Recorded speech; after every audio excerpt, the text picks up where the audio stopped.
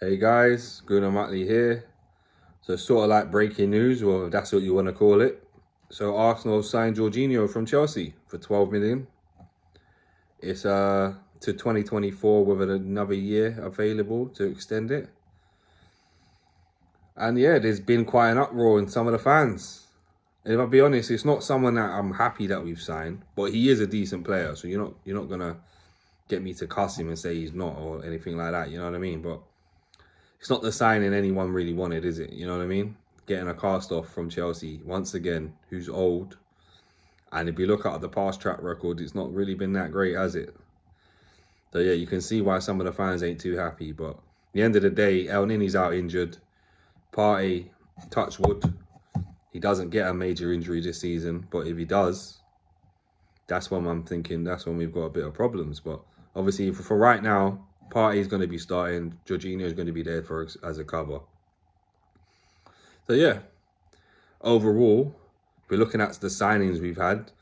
Trossard came in. We've got that Jacob Caviar. And then now we've got a midfield cover in Jorginho.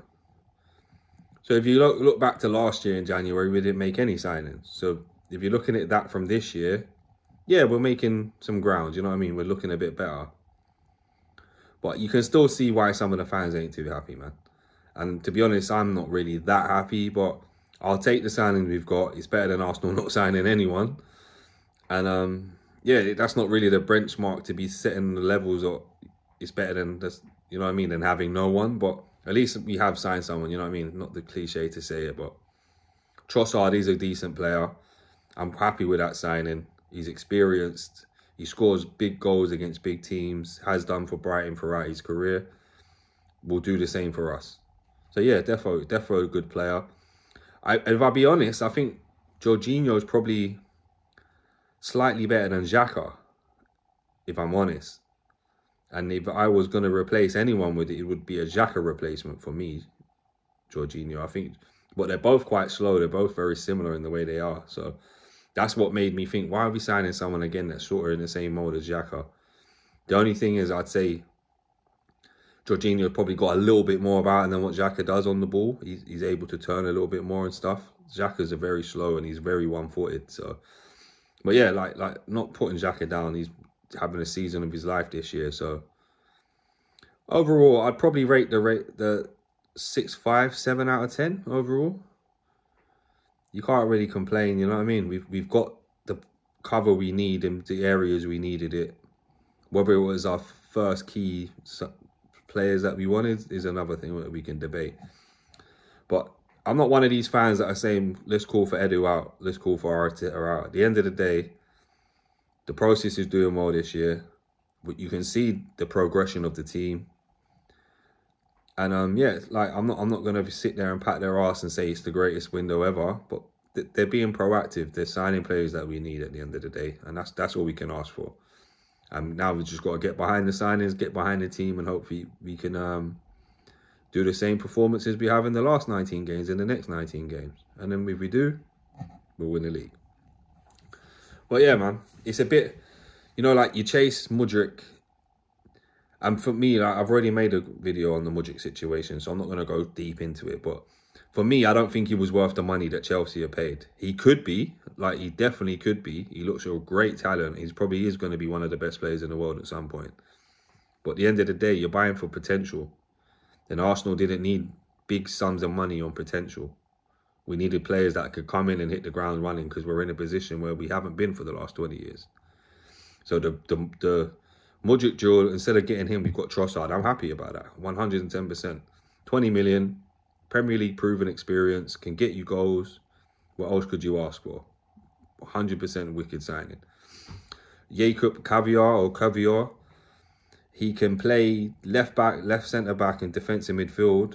And I was watching Tom Canton's stream yesterday morning, and he's actually played in defensive midfield more than he has in any other position for the team he played for in Italy.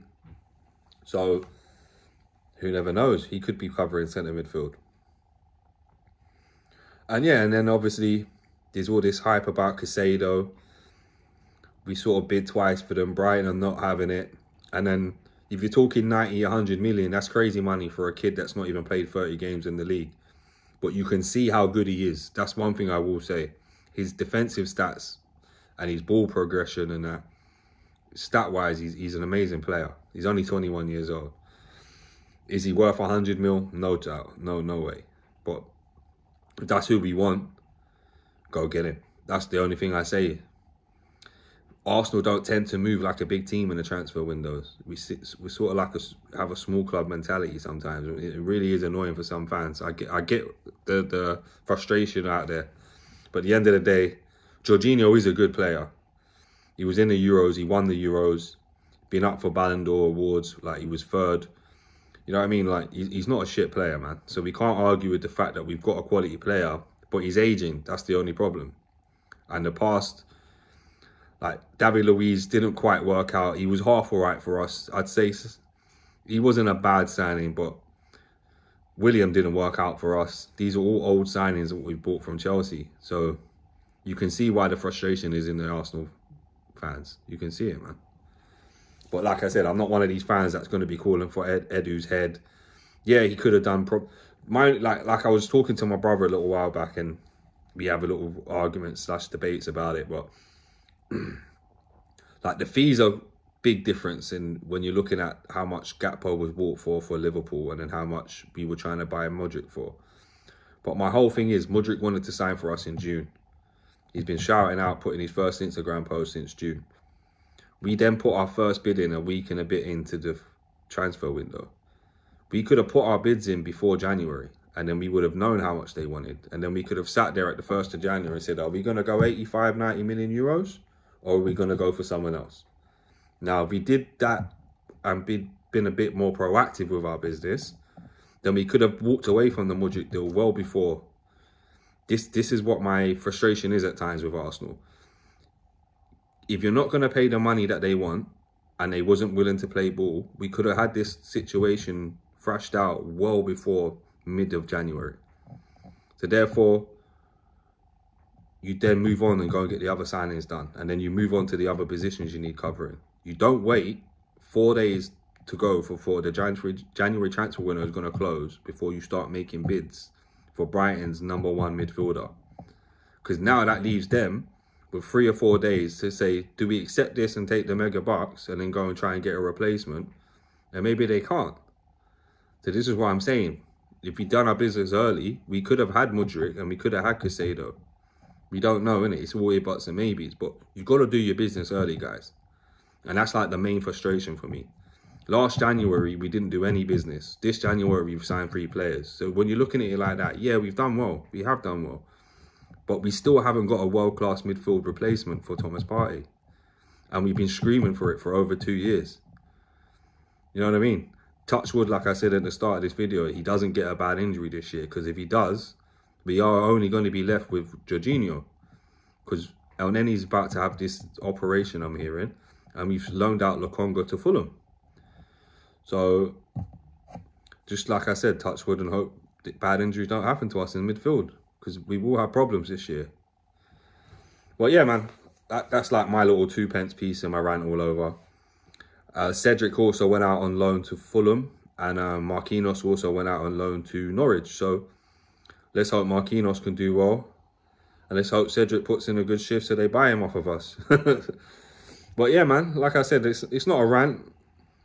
You can still be Arteta in and trust the process and where we're going and still question some of what they're doing and not be a negative fan. And that's how I see myself. I'm not negative, but you can still question some of the decisions they're making. Like Arsenal under the Edu Arteta project, or heresy, if you want to call it, haven't made all the subs been great. You know what I mean? Like, I can pull out Runnison, David Luiz, Willian. Lokonga hasn't quite worked out. Who else we got? Cedric, Mari. Who else is there? Turner was starting to look a bit dodgy, but he's starting to come well. I'll give Turner the bly on that one. But I'm sure there's a couple more. Who else hasn't worked out for us? It's a bit hard to think off the top of my head now. But I know there's a couple more in there, 100%.